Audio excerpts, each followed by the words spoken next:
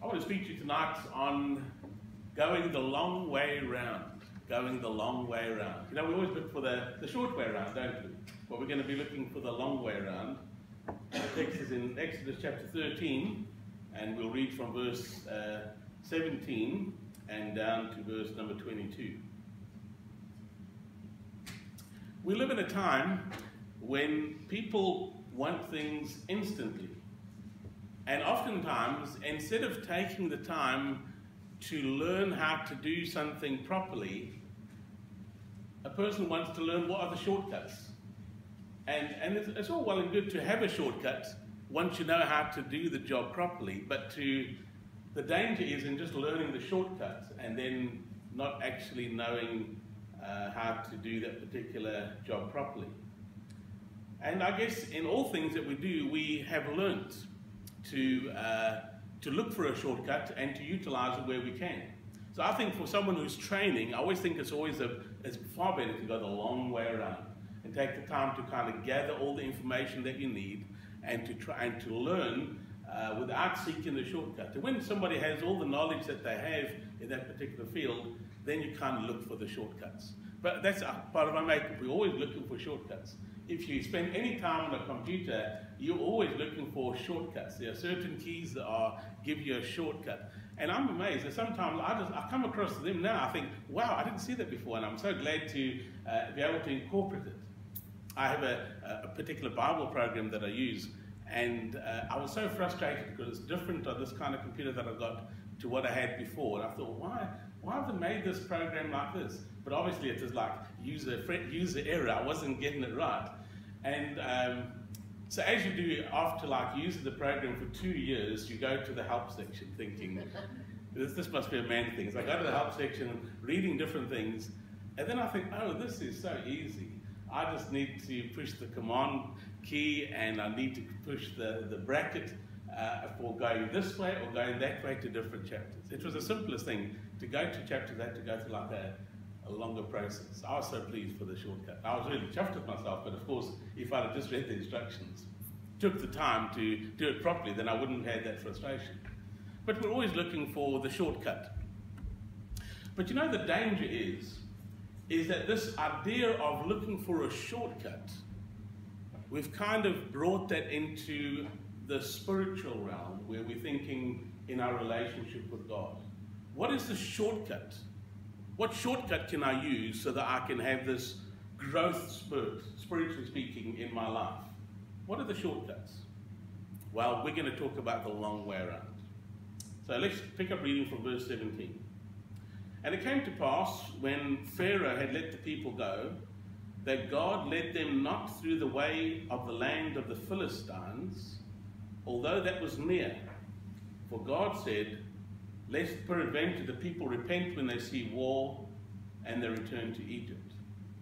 But God led the people about through the way of the wilderness of the Red Sea. And the children of Israel went up harnessed out of the land of Egypt. Moses took the bones of Joseph with him, for he had straitly sworn the children of Israel, saying, God will surely visit you, and ye shall carry up my bones away hence with you.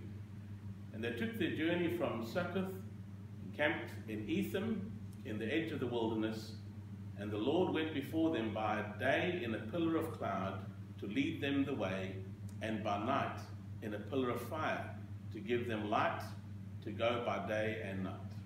He took not away the pillar of cloud by day, nor the pillar of fire by night from before the people.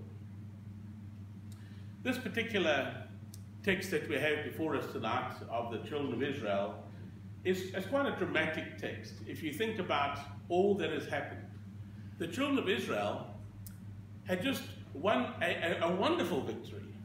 You know, when they came up out of the land of Egypt, and they had been living as slaves for hundreds of years now, when they came up out of the land, it was as if they had spoiled the Egyptians. By spoil them, I don't mean by breaking them nice cookies and that type of thing, but by robbing them. They had taken, it was like they were a victory after a battle. They had borrowed off the Egyptians, and the Egyptians just happily gave them of their jewelry and of their gold and of their silver, just to get away after all the plagues that they'd had, and particularly after the plague of the firstborn of every household having died. And so they had won a tremendous victory. They were a people that had been slaves for 400 years, and now they were eventually being set free. And all of this was because of a divine intervention. This wasn't a battle that they had waged. This was all that God had done. God had made the way possible so that they could go free. And it wasn't just a matter of going free. They were promised. Moses and Aaron stood before the people of God and said, listen, God's not just going to deliver you from the Egyptians and from this hard bondage. God is going to bring you up into a land of milk and honey. He's saying, listen, the blessings before you are tremendous. And all that God has set out in front of you is something that you need to embrace, and you need to be encouraged by it. And there were, of course, a number of different routes that they could have taken. But we read in our text this evening that although to go through the way of the Philistines would have been a shorter journey, we kind of think it would be about a 10-day journey. Although that would have been a quicker journey for them to take, we read that God took them a much longer route. And it was a route that was via the Red Sea and a route through the wilderness. Now this teaches us a couple of things. The first thing that it teaches us is quite simply this, is that sometimes God's ways are mysterious to us. Don't you find that sometimes you don't quite understand why God is wanting you to do a particular thing? Why He wants you to do it in a particular way? You think, well, this doesn't seem to make a great deal of sense. And like I said this morning, we need to be obedient. If we're going to understand the scriptures, we just need to be obedient, whether it makes sense to us or not. But in the book of Isaiah, this is what Isaiah says concerning God. And this helps us to kind of put things into perspective when it comes to the mysterious ways of God in these dealings with us. Isaiah 55 and verse 8 and 9. He said, for my thoughts are not your thoughts, neither are your ways my ways, saith the Lord. For as the heavens are higher than the earth, so are my ways higher than your ways, and my thoughts than your thoughts. You see, the children of Israel would not have understood why God was going to be taking them the long way around. In fact, when they came up to the Red Sea initially, they didn't understand why God did that. They had no way of understanding what God would do in separating the waters. But their responsibility wasn't to understand, it was quite simply to obey. Now I'd like you to notice that if God had chosen the land of the Philistines as a quick route to go through into the promised land, and understand that this was a well-known and well-traveled route, even in more modern times with Napoleon, because he had at one time set the Jews at liberty. He had traveled through this particular route. He would have gone through the way of the Philistines. It was a popular route for people that were, particularly people that were at war. It was a shortcut, you could say. But God knew that this wouldn't have been the right route for them. As far as the children of Israel were concerned, if the question was put to them, shall we take this quick route, this shortcut? They were full of faith. As far as they were concerned, they could do absolutely anything because they had had this wonderful deliverance. God had brought them up out of the land of Egypt. So they were so full of faith, and they would have been, yes, of course, no problem, we'll take this particular route. And they'd had the promise of Moses and Aaron, we're going into a land that flows with milk and honey. So they would have been quite pumped to take the short route to get into the promised land. But because of God's love for Israel, He knew that the shortcut would have been the worst route that they could have taken. Now we need to understand that in all of God's dealings with Israel, they're always motivated by love. Now, sometimes we don't recognize that in our own lives. You know, we sometimes have to take a longer route. Sometimes our path isn't always easy. And we have all sorts of obstacles and difficulties. And the danger is we can question whether God loves us. Is God operating out of love? God always operates out of love when it comes to us. And sometimes when he chastises or disciplines us, it's always out of love. We just need to rest and resign ourselves to the fact that we serve a faithful Creator. And so with the nation of Israel, even though God was saying, I'm going to take you the long way around, God was motivated by love. Understand that God loves Israel. You know, the Bible says of Israel, and this is a tremendous verse in the book of Zechariah, chapter 2 and verse 8. The Bible says, thus saith the Lord of hosts, after the glory that hath he sent me unto the nations, which spoiled you, the notice, for he that toucheth you, toucheth the apple of his eye. Israel is like the apple in God's eye. You know, there are people today that kind of have two different views concerning Israel. There's a group of people that would say that Israel can do no wrong. So there are some churches that would even believe that because someone is a Jewish by origin and of the nation of Israel, that they're automatically going to heaven. And then there are other people that would say that have an absolute hatred towards the nation of Israel. And both of those views are incorrect. But the fact of the matter is that everybody needs Jesus. It doesn't matter if a person is a Jew, they need Jesus. If they die in their sins, where he is, they cannot go. And if a person's a Gentile, like you and I, we need Jesus. Everybody needs Jesus. And so we don't look upon the nation of Israel and say, well, because they're the apple of God's eye, that automatically they're going to heaven. They need deliverance. Blindness, in part, has happened to Israel tonight until the fullness of the Gentiles come in. But we need to understand that the people of Israel need to come to the place where they will accept Christ as their Savior. But on the other hand, there's a group of people that hate Israel tremendously and don't even recognize that the nation of Israel exists today. And this is in so-called Christian circles. So both of these views are incorrect. I think as a church and as a people of God tonight, we stand with Israel. We want to be a blessing to Israel. We take that promise quite clearly, where God says, I will bless them that bless you, and I will curse them that curseth you. So we need to take these promises quite literally.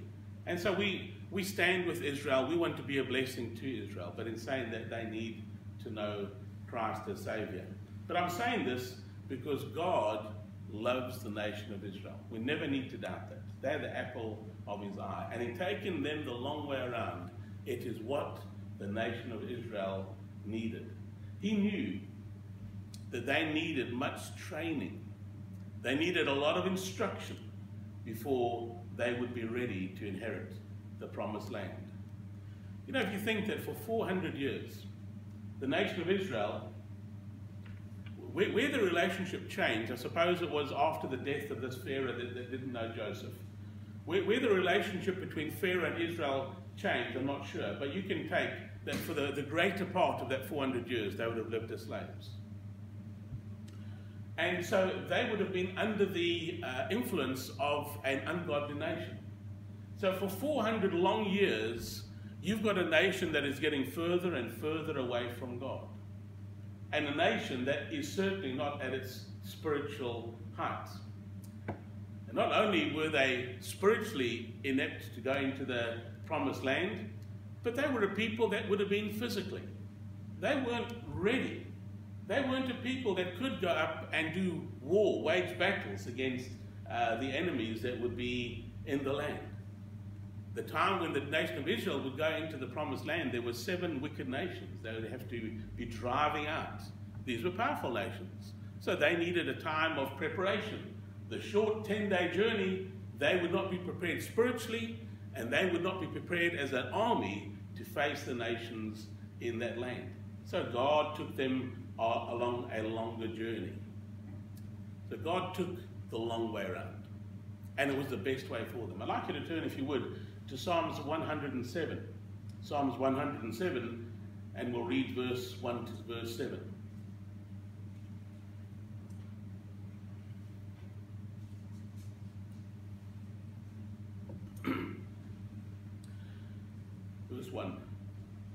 O give thanks unto the Lord, for he is good, for his mercy endureth forever.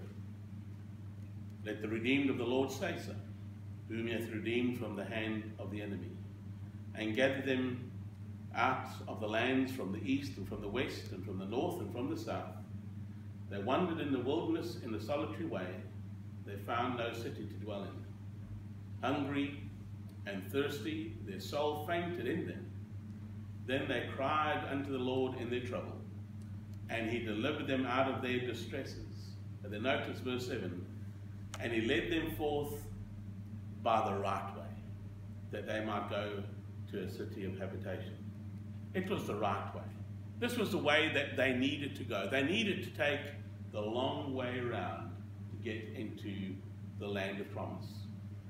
Now let's understand this, that God always knows our needs, and God's timing is always impeccable. And so we just need to resign ourselves to him. As Christians, we can say this. We can quote that verse in Romans chapter 8 and verse 32, where the Bible says, he that spared not his own son, but delivered him up for us all, how shall he not with him also freely give us all things? We can just recognize that God, having provided for our greatest need, he's surely going to provide for those lesser needs. God knows what he's doing when he takes us the long way around. And we can say this tonight, that God's way of dealing with the nation of Israel is somewhat typical of the way that he deals with you and I tonight.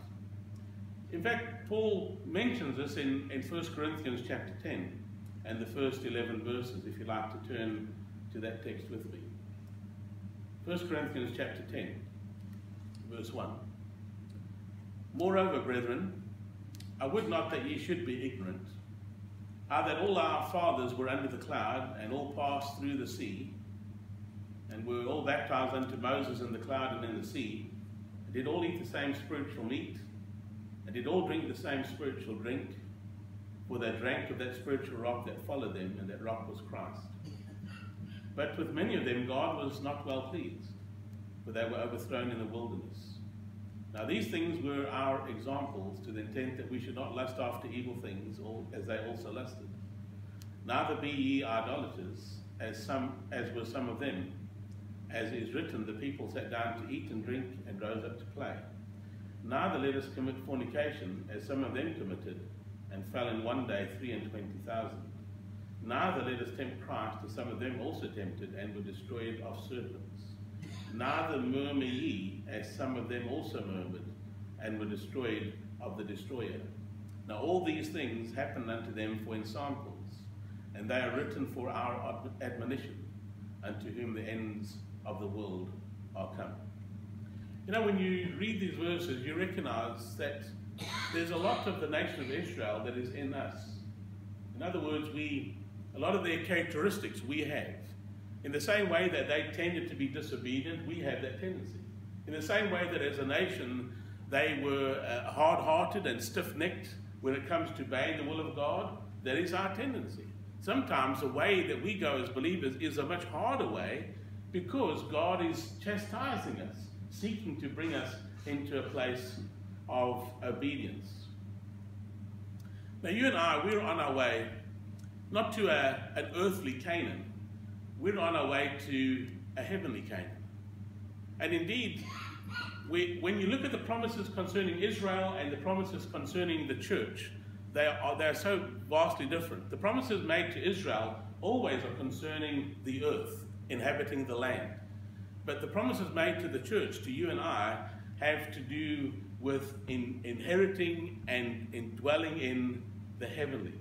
And so we're looking forward to a wonderful day that we're going to enter into our promised land, when we're going to cross over our Jordan, which would be death, and go into the land that God has promised us. But as we go along that journey, we find that we are confronted with a whole bunch of things that can be a great source of hindrance to us.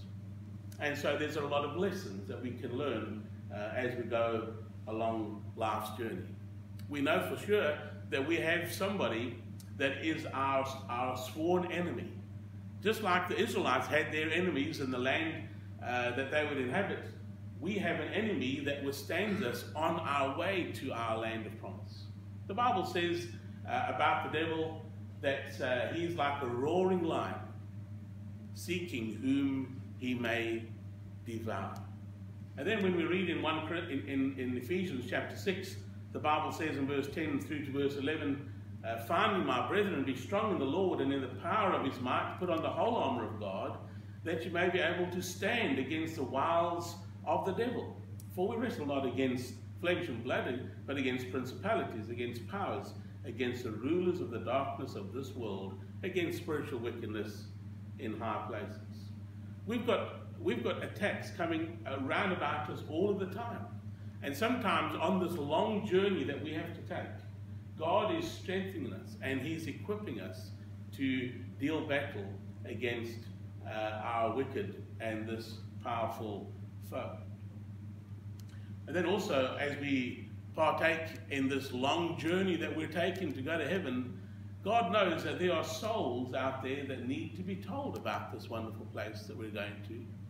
And so when God saved us, he left us on earth with a purpose. And that is to take the gospel to those that know not Christ, to be a witness, to tell people about the gospel, to point them to the one who is the way, the truth, and the life. And so we have a responsibility to show people the way of salvation through the Lord Jesus Christ. And one day, when we get to glory, we'll look back in our life and we can recognize, there's been a long way that we've had to take. Sometimes we've had to bear it with a great deal of patience, but we're able to look back in it one day and we'll say, it was a good way. It was just what we needed as believers. So I want to encourage you tonight, because the danger is to think that if I can just have a shortcut in my life, if I can kind of bypass the difficulties, bypass all those hindrances, that's what's going to be the best thing for me. The fact of the matter is that God will take you the long route. He'll take you along a longer route so that you can learn lessons, and so that you can trust in him, and so that you'll be able to be equipped to do war against that evil one, and you'll be a far better and a far stronger and a far more mature believer because of God taking you along that long route. Our troubles really come kind of like with the nation of Israel, because God took them a long way around. But then because of their disobedience and because of their unbelief, they didn't believe that God could give them the land. Well, then they traveled in the wilderness for 40 years. The Bible says they wandered in the wilderness for 40 years. And sometimes we're like that. We kind of fall into a ditch, spiritually speaking. And the long way is a lot harder and a lot more difficult, because our eyes are off our Savior, and we've got our eyes upon the world or the flesh or sin, and we fall and we wander and we drift, and then it becomes a lot more of a harder way. But the way that God would have us go might be a long way, but it's always going to be a path that is on the straight and narrow, and one that has as our goal and as our objective the Lord Jesus Christ, and the one, of course, that we're to be looking to as believers. So tonight, may we be encouraged just to recognize that God will lead us a long way, but it's always going to be the right way. And I'd like to end tonight by just quoting the verse of a well-known hymn. The hymn says, "All the way my Saviour leads me, what have I to ask beside? Can I doubt his tender mercy, who through life has been my guide? Heavenly peace, divinest comfort, here by faith in him to dwell, for I know, whate'er befall, Jesus doeth all things well." And so may we just look to the Lord. He may take us a long way, but it's the right way. It's a good way. And may we just commit ourselves unto him, knowing that our God knows just what we need. And so may we commit ourselves to him. May the Lord bless you as you seek and embrace this longer route that God will take you on. Let us pray. Our Father, we are thankful tonight for your wonderful salvation, and we thank you, Lord,